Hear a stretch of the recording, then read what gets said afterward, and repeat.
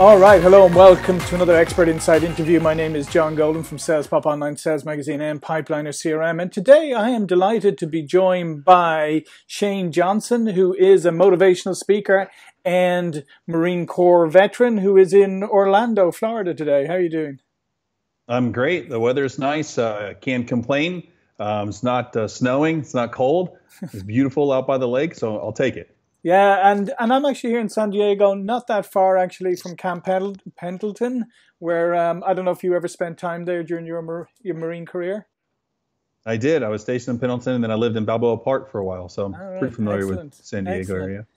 Right, so Shane's is a motivational speaker and sales coach, and he's worked with some of the biggest companies in the world, you know, the likes of Red Bull and GoDaddy, and lots of different companies that you would have heard about.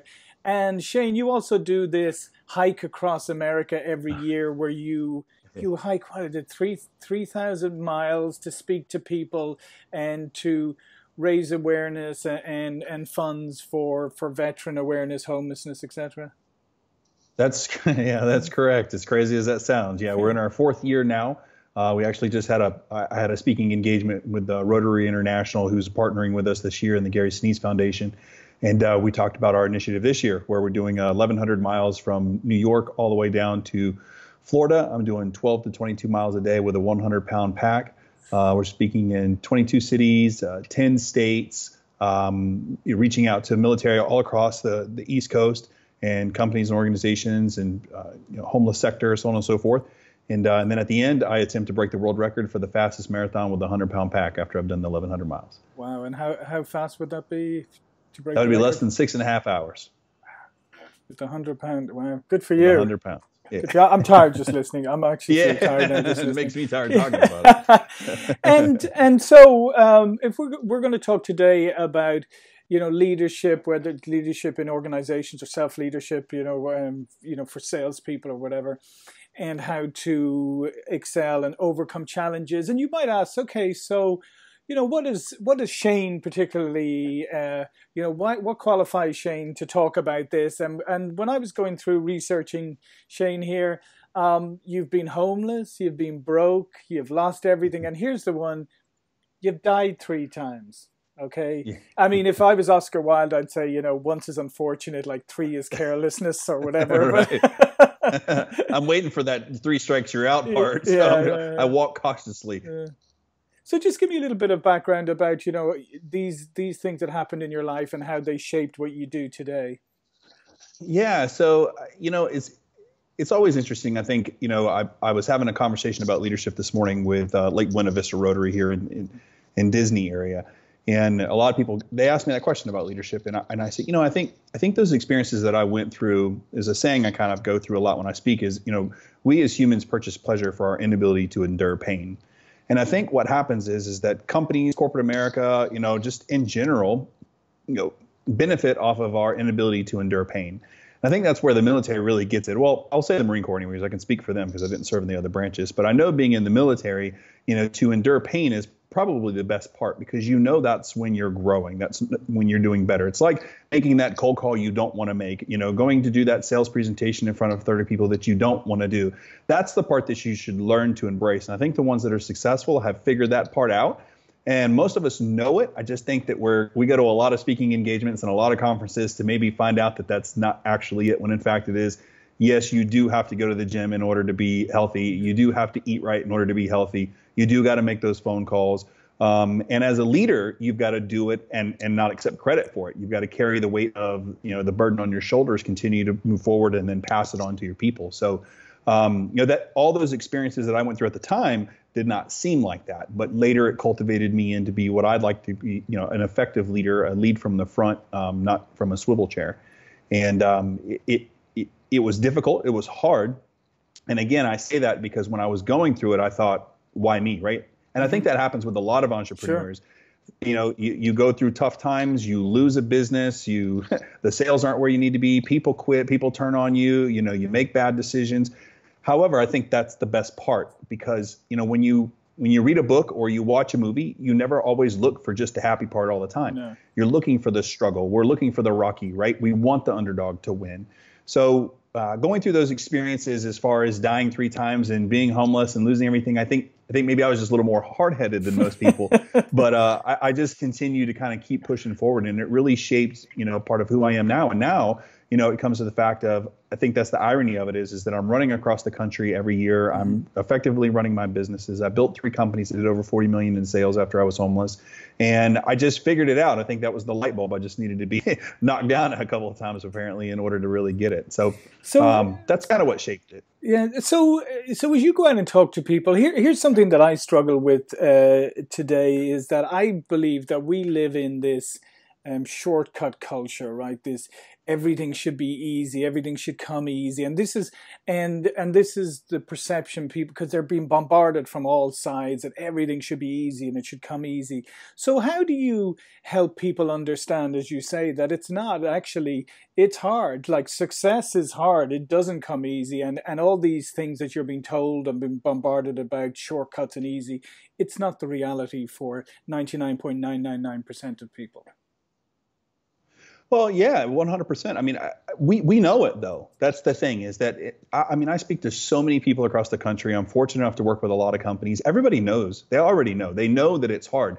They just keep thinking that there's something different to say that it's not going to be. And I think that's the key, is if you can get them to understand, like, look, the pain is the pleasure. That's the part that you're going to have to, in the military, we say embrace the suck, right?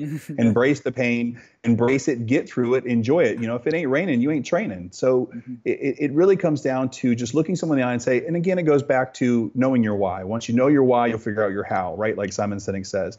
So define your why. And when you have that true purpose and why, it's like, when you don't have children, you're probably not as apt to want to, get up early. You'll sleep in. But when you have children, they go to school, you don't have a choice. So it pushes you. And then, in fact, you're up, you're moving, you're doing things. So I think it kind of works the same way, is, that people need to know.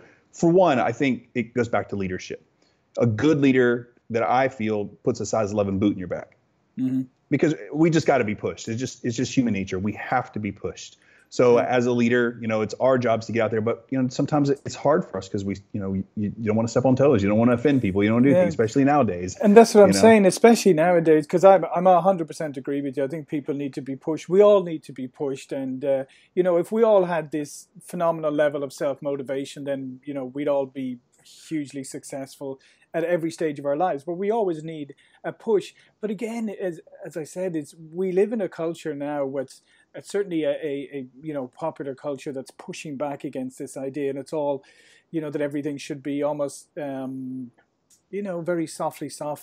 So again, how do you help people strike that balance? Because there are times when it can't be softly. I don't think there is a balance. I mean, you're talking to a guy that died 3 times, was homeless, and runs across the country. There's not a balance. Either you're going to do it or you're not going to do it. And if you're going to be part of a platform that's going to do it, then you're going to see the success out of it. You can't plant an entire garden and expect it to grow overnight. You've got to put the work in. You've got to clean it. You've got to cultivate it. You've got to work on it. That's just how life works. It's just life cycle. Deal with it. There's no soft around it. I don't really think that you see a lot of organizations that become successful. And what I mean by that is making a true impact in the community without having some type of struggle. I mean, you're looking at people that are homeless. I do a lot. I work a lot with the homeless, and I see them struggling and going through, and they're still going through it. And people every day take for granted their daily lives with their $5 Starbucks, talking about how they didn't get it the way that they wanted it to. And there's people out there going through a lot worse. So, you have to pick a side. It's like dodgeball, right? Which side are you going to be on? And ultimately, I want to be on the winner side, because I need to provide more, because if I don't win, I can't help those homeless people. I can't run across the country. I can't make an impact. So I think it's a choice, it's because you're right. Not everyone is going to sit on that side and win. Some people are just going to, decide to not do it. I think it's been like that since the beginning of time. And I think, and part of it today, and part of it, the struggle is perspective, right? I mean, you have perspectives based on your life, and some other people, as you said, I mean, the person who's sitting in Starbucks with the $5 latte, bemoaning their station in life, may have a different perspective, and they're not looking around them and saying, well, actually, I have a pretty good life. I could certainly make it better, but by sitting here talking about it, I'm not making it better, right? Well, I think in general, people have a really low self-confidence. I think that's what I see more than anything, is that people just don't believe enough in themselves. I don't think people are scared of failure. I think they're truly scared of success. Success is scary because what is it like if you actually won? What is it like if you actually could enjoy your life? And I think that if that actually happened, people would be lost. They wouldn't know what to do. So they enjoy the drama. They enjoy the problems, though they won't say that out loud. They love to say, oh, it's tough, it's tough, it's tough, especially Americans. Americans are really big on that. We like to justify ourselves by how long we've worked, not by what we've succeeded as, because if we succeed without working, we're stealing. That's how we look at it. But if we work really hard and we have nothing, then we have value. Mm-hmm. And that's a really weird concept. And it's funny you mentioned that. There's a couple of funny things in there, which is saying, I mean, I've lived in America for 21, 22 years now. Originally came from Ireland, and I agree with you. That is, Americans measure everything by how long and how hard they work. Back in Ireland, people would sit in the pub and just say, well, those are, I'm not going to do that. I'm not going to, right. That system isn't going to break me. I'm going to sit here and talk about how great I am, but I'm not going to do anything about it. So it's funny, different cultural perspectives. But the part that I think is really fascinating, I do think that most people think that fear of failure is the worst thing. And I don't think a lot of people identify that fear of success, because I've seen it in my own life. I've seen in other people's lives is absolutely, it's where people go, oh, I'm going to do this. And then they start thinking about, yeah, but what if it actually works out? Then I'll have to make some changes in my life. I mean, it may be all great, but then they back off it because the status quo just seems more appealing. Well, yeah, failure is lukewarm water. Mm-hmm. It's comfortable because it's in the masses. I mean, it's just easier. It's easier to fail. I think so. I think you go through that because then you don't really have to commit, but you can tell everybody that you tried. Right. But if you actually do it, now there's that maintenance, that commitment level, which we're generally not. We don't do as much now as humans. I mean, we're not committed to really anything. Everything is just 8 seconds bounce rate. The second we look at something, we're on to something else. Mm-hmm. But when you succeed, that means you've committed. I think that's where the commitment comes in. I mean, the failure is the easy part. Try, fail, okay, because whether you do really well or you don't do really well, failure comes pretty easy. But when it comes to success, I think once you get there, it's now, oh my gosh, now I got to keep it and I've got to maintain it. And then all the other fun stuff that comes along with it, because you think money is what's going to fix it all, and it's not. And that's when you have to go through stages of your life in order to understand what true success is. So how did you manage that transition yourself from things being pretty bad to when you first started to have some level of success? Did you find that at the beginning? Did you find that a little daunting, being on the other side? Yeah, 100%. So I think that's probably why I can talk about it so well, because failure. You go through. My dad used to have this saying. It's a little acronym he would use, and he was called it EDAB. He would say, "Every day's a battle, son." And when I was younger, I used to always appreciate that, right? Like everything's a battle, it's a battle, it's a battle, it's a fight, it's a fight. And then I thought, man, that was a really kind of depressing acronym when I thought about it, because he had endured so much struggle that he thought that was the norm. Right. And it becomes embedded in you, ingrained in you, to a point to where it's like you just expect it, right? Like, well, that's just my luck, or that's just how things are going to happen. So when it goes well, there's a paranoia, because you're like, is this real? You have to go through that stage of, okay, is this actually happen? Does this happen to me? Again, that self-confidence comes in place. And then from there, you're wondering, is someone going to take it? Because you're finally there and you do enjoy it and you like it. For myself, going from homeless, I have to say it was a little different for me, because I was on a mission once that happened, because I was fortunate enough to be successful and be a 7-figure earner when I was 23, when I got out of the Marine Corps and fell into the mortgage business. And then I built a company at 26 and lost that during the recession in 2008. And that's when I really got hit. And then from there, I built back up. So for me, I kind of had a little taste of it early on and knew that the second time around, I wanted to attack it. But the first time around was crazy, because first, everybody comes out of the woodworks when you start making money. Everybody needs a loan. People come up with business ideas. You've got family members you never even knew about. And then the next part of it is money management. I come from a poor background in the Marine Corps. I was pulling a trigger. I wasn't, managing finances. So when I started to earn quite a bit of income, I didn't really know what to do with it. Spend it. I knew to do that much. But I just didn't know how to manage it correctly, and to not give more than anything. And then from there, when I got into that success, I was surrounded by a lot of successful people, at the time. And then when I lost it all, it was a humbling moment. But when I came back the second time, I had a specific focus, and was very laser focused on that. And after that, there was no mercy to that. It was a goal. And then of course I had my daughter, which, if you have children, Sure. You should anyways. If you do, it changes your life. And there's only one thing that matters at that point is your children.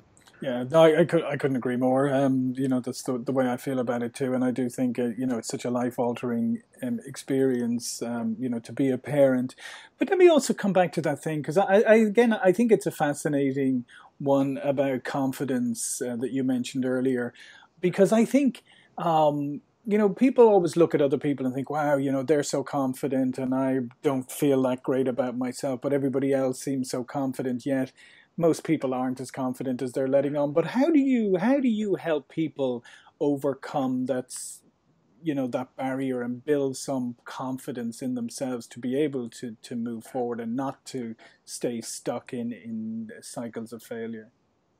Well, I think I learned a early lesson when I was younger with my father. So my dad was a correctional officer. He just retired after about 40 years. And, when we were younger, we used to break horses. And what my dad would do is he was a single dad. I had my brother was blind. My mom left us when we were 9. Just tough stuff. Per se.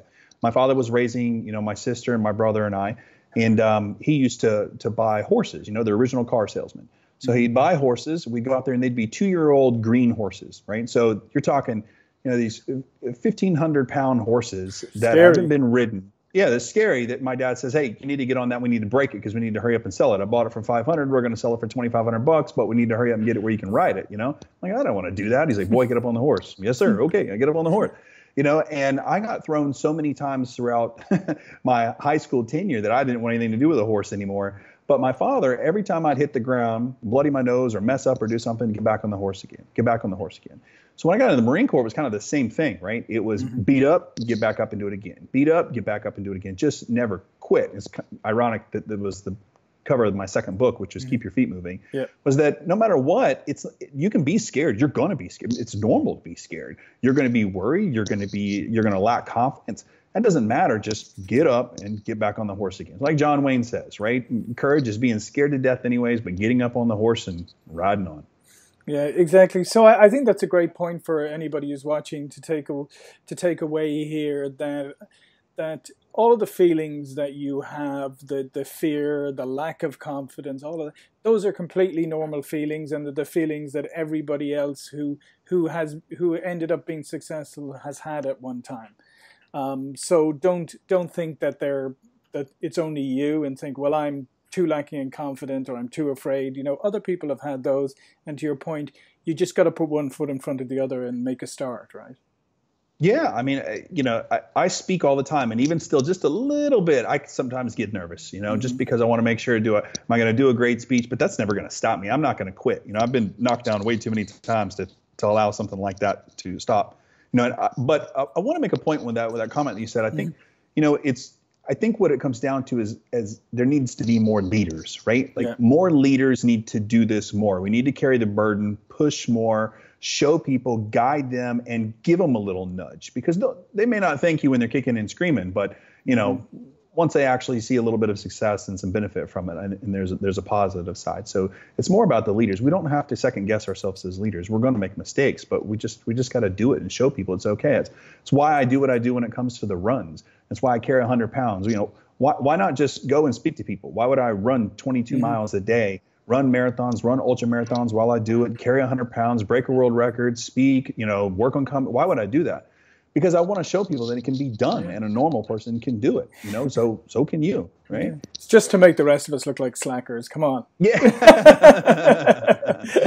Exactly. That's basically what it comes down to. Yeah. No, but it is a great point there, and I do agree about the leadership part as well. It's a great point, because we need more strong leaders, because I do think that things have gotten so kind of out of whack now, where we're spending a lot of time focusing on things that don't really matter, instead of focusing on, we all need to push every so often. We all need to be helped to move forward, and the leader has got to do that. And it may be unpopular, and it may be slightly out of sync with what the culture is trying to tell us right now. But ultimately, as you say, the companies that are successful, the leaders that are successful, are the ones who are able to get everybody to move forward when it's at the hardest point, right? Well, yeah, you've got to define your mission objective, and then you've got to go from the front. I mean, I had a client the other day that we were working with, and it was funny because I said, listen, you need to make 25 prospecting calls this week and get a hold of them. Well, I tried and no one answered. So I said, okay, let's do it right now. Right in front of them, right in the middle of a coaching session, went ahead and prospected 25, and I started cold calling, acting as their assistant on their behalf. First 3 calls, set an appointment. And then it was kind of like that look like, like you knew this was going to happen just because I was going to do it, more than anything. Sure. And I think as a leader, it shows them like, look, it can be done. We're doing it right here. I'm doing it with you. Now your turn. Versus just sitting back in a really nice suit and telling them, well, when I used to make phone calls, and I don't think that's the way that a leader should. A leader should sit right in the middle of a bullpen, right in the middle of the office, come down, engage. I mean, in the Marine Corps, those are the ones that we respect the most. Right? Not the ones that make decisions from swivel chairs, but the ones that get in there in the field with us and say, listen, I'll outrun you. I'll do it because I'm the leader. I'm supposed to. Now come with me and let's make it happen. And I think that's what we need more of. We need that lead from the front type mentality so that people are more than welcome to follow, because that's what you're supposed to do until you get the opportunity to lead. Yeah, that's fantastic. Listen, we're bumping up against the end of the time, but that's a fantastic way to end the interview. So before we go, Shane, if you want to tell people a little bit more about yourself, how they can find out more about you and get in contact with you.